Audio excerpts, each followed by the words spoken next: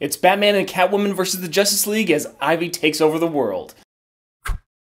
What's up, everybody? I'm Stan, and welcome to Detail Comics, where we go over comics in detail. This is an irate review where I go over a comic book, its story, its art, give you my impressions, and let you know whether it's something you should go back to the comic book shop for or not. Make sure you subscribe to get more of these every single week. The book that I want to talk about right now is Batman number 42, where we see the continuation of the Everyone Loves Ivy arc. She's taken over the world with these kind of spores and various other things, and Batman and Catwoman have to figure out how she did it and how they can win. So Batman's of course got a plan, but can he put it into practice with the Justice League watching over him? Let's dive in and see what he can do. One of the most interesting concepts to come out of Everyone Loves Ivy Part 1 in Batman number 41 was the idea that is she going to be controlling all of these individuals at once, or is she just going to be exerting some sort of influence? And we finally get the answer in Batman number 42. So when we open up the book, we see Superman basically patrolling Wayne Manor as a lot of really kind of, Stepford-style content's really being put out there. Everybody's just like, hey, it's another day of peace and prosperity, while Batman and Catwoman hop into the Batmobile and take off. Of course, Superman's still patrolling the skies, watching them as they go. They go and do some pretty normal things. They head to Batburger, where everybody seems to know that Bruce Wayne is Batman. Nobody's on the streets. Nobody's really doing anything. It's just Batman and Catwoman in this very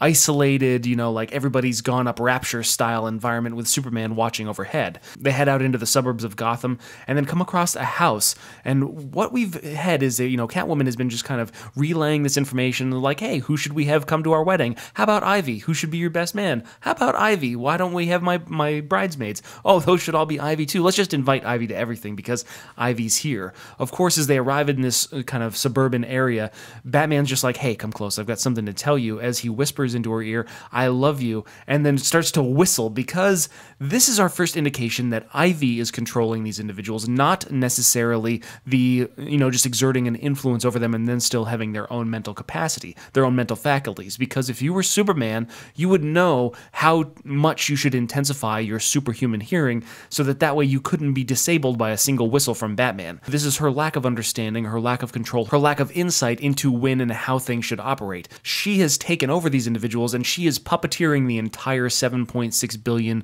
person population of the world, which means that she can only exert influence over a certain number of people at once, which is probably why the streets are so empty, so barren. Only the people that are necessary for the presentation of peace and prosperity are necessary.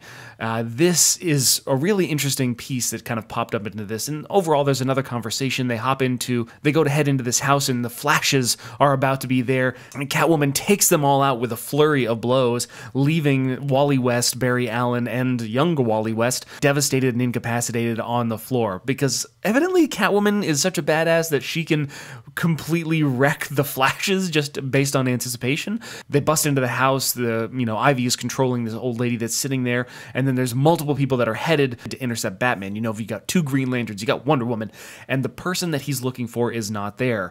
And while Batman has exercised this intimidation tactic before in an earlier issue of Batman, it seems that Ivy is relaying that same kind of intensity to Batman and Catwoman, and the whole fear in the heart of everything isn't necessarily something that she seems to be grasping. And what we see is Batman unraveling what was Poison Ivy's plan, where essentially she has been letting everybody eat all these salads and everything kind of like that, because she has the ability to control plants, and she's been controlling these people using the plants that are currently inside their system. Except for this one gentleman, Johnny Suntress, who is a severe allergy to greens and hasn't been eating any of those kind of plants, so she's not exactly sure where he is, and Batman's been hunting those people down.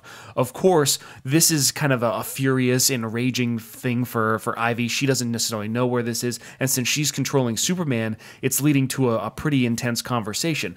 We're on the brink. Fires, destructions, devastation, starvation, all of these things. She saved the planet. She saved the world, and now everyone loves Ivy. But this just put her over the edge, and just Superman smashes in Bruce's face, just like completely crushes him, devastates his eye socket. It's knocked out his teeth. He's just blood all over his face. It looks like half of his face is probably bent in. And it turns out that he was dead. She killed Batman and then brought him back using magic, science, surgery. There's somebody for everything inside this situation, which is leading Catwoman to have this conversation. They used to know who they were, and then while Bruce is kind of recovering with this patch over his eye, brought back from the dead, you get this situation where this conversation is going some places, where Catwoman Catwoman used to know who she was, but Poison Ivy insinuates that, the War of Jokes and Riddles, that was a very different time. That was a very different person. She was young, she was scared, she brought this kind of influence, and then she thought she had control, but she didn't, and she just she killed tons of people inside the park, and now there's retribution. She's making up for those mistakes of the past by controlling and bringing peace to the world. She's not afraid. She doesn't need to show off. She has control. She is control of everything, and she can be redeemed. And the person that's taking care of Bruce at the same point in time, which is kind of interesting, is that there's one person that has several PhDs and is a doctor. And it turns out that it's Harley Quinn. So how is Harley going to be playing a really serious role inside this Poison Ivy story? I know that inside the Harley Quinn book, there's a kind of a relationship between Harley and Ivy, but how is that going to impact and influence Tom King's take on Bruce Wayne and Batman and Catwoman? And how is everything really going to kind of pan out when it comes to this particular story? We've only got about a one issue left. I'll have to double check the solicitations to see what kind of other storylines we have coming up, but we need to resolve the conflict of Ivy and how she's controlling everyone and how she's controlling everything.